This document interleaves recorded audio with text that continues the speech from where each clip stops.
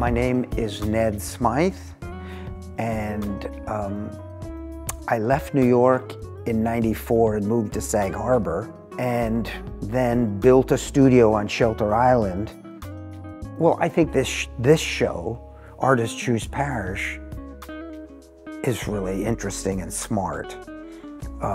There's such a community out here of artists that are international, most of them.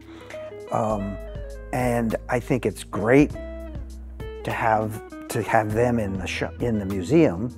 And I think it's really great to see who and what they choose to go with their work. So it really solves two big things. It shows kind of the collection, which is harder for most museums to show.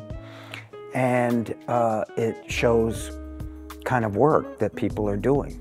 So I think that particularly was a really smart, and the fact that there are 3 shows so that it's almost a year,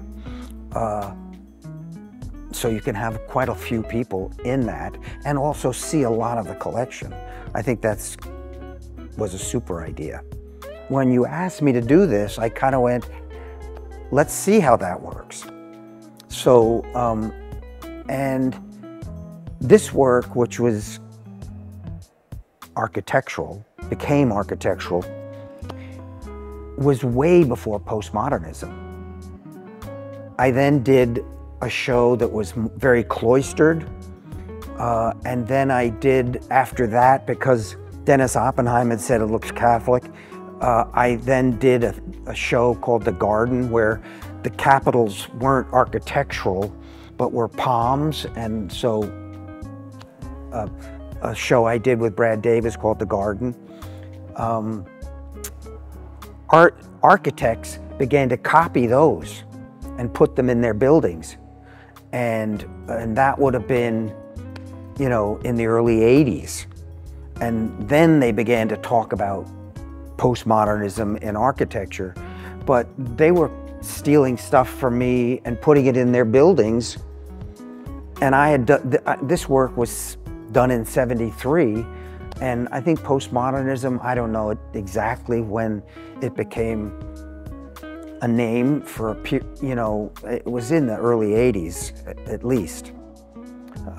So I just thought it would work great in this particular building. So because this came out minimal art, I thought, oh, I'm gonna look, and I went through every piece in the Parrish collection looking for a minimal artist.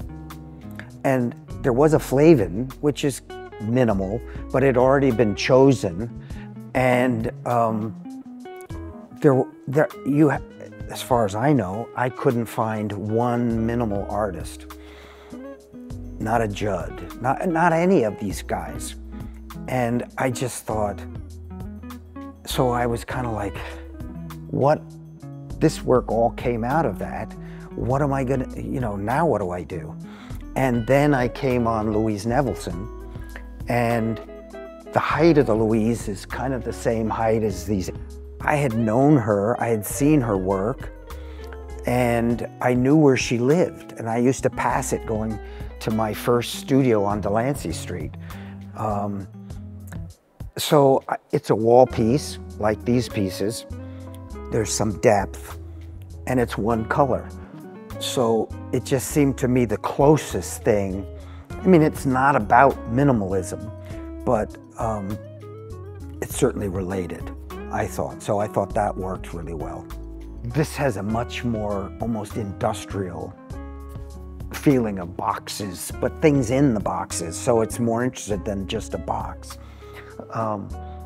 And, you know, cement is this industrial, and I can remember when I first showed these, people said, you know, I think of concrete as so cold. These are so warm. And when you see it in a mold and it's pulled off, they usually have a watertight surface. So the mold, the outside of it has this kind of like troweled surface, which is very bright, and it's a skin. I cast them, I troweled the top, but I showed the soft side where the water from plywood sucked it off. And so they became much softer. I find the parish has gotten more and more interesting. When it was in Southampton, I mean, in town, you know, there were things that were kind of interesting, but it just seemed all over the place. And I just think that, you know, with the community out here, and there's so many people that I would never come out to the Hamptons. I would get invited to come out and I'd go, I don't wear pink pants and play golf. I'm not going to, I really thought of it as kind of an extension of boarding school. So I wouldn't come. And then I was talked into it by an Australian couple who we met in Tribeca, and their son and my older son, and they invited us out. And again, I said, no, I'm not going. And they said, oh, give me a break, Ned. The boys will have a good time. And when we went down to the beach in Gibson Beach in Sagaponack, I ran into everyone I knew. So we kind of decided, and we wanted to leave New York, and we went, well, maybe this is the place to go.